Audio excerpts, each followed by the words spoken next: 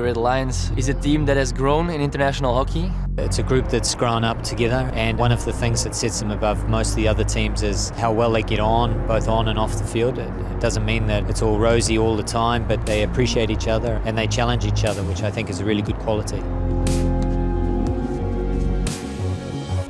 I'm so happy to wear that shirt every time I'm wearing it. I know there's a lot of people who want to be here, and I'm lucky to be here, and I will try to get my spot as long as I can.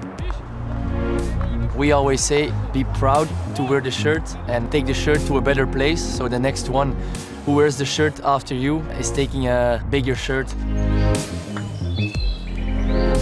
The guys are very competitive, they like to win, they like to compete, and that's enough to stimulate them to work collectively really hard for that common goal.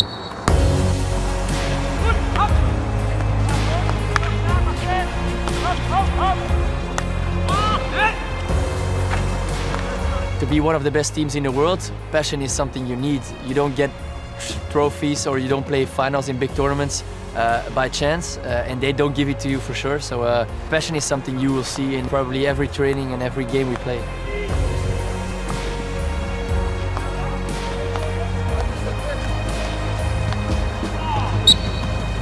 A team is a little bit like a family. You can't necessarily choose who your family members are. You have to understand their strengths and weaknesses, and you have to care about them when they're going through tough times and be there for each other. The environment is such that everyone's open for critique and improvement, including our coaching staff from players. We need to know from them what they want and how they need to be extended even more. We did a couple of exercises who were pretty good, where we really had to be honest with each other and say how the team was, and I think after that moment, yeah, the team just improved a lot because everyone felt really good into the team.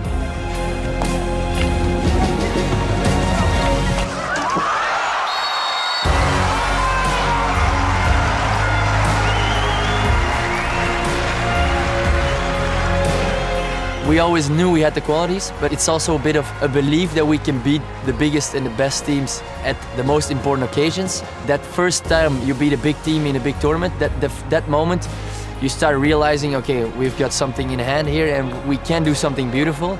We kind of like to under-promise and over-deliver. It's been a little bit of our motto, but the next few years you haven't seen the best of us yet, so there's still a lot of really good things to come. I'm very pleased with where the team is going, and we're traveling all in the same directions, and that direction is forward at the moment, so I'm happy with that.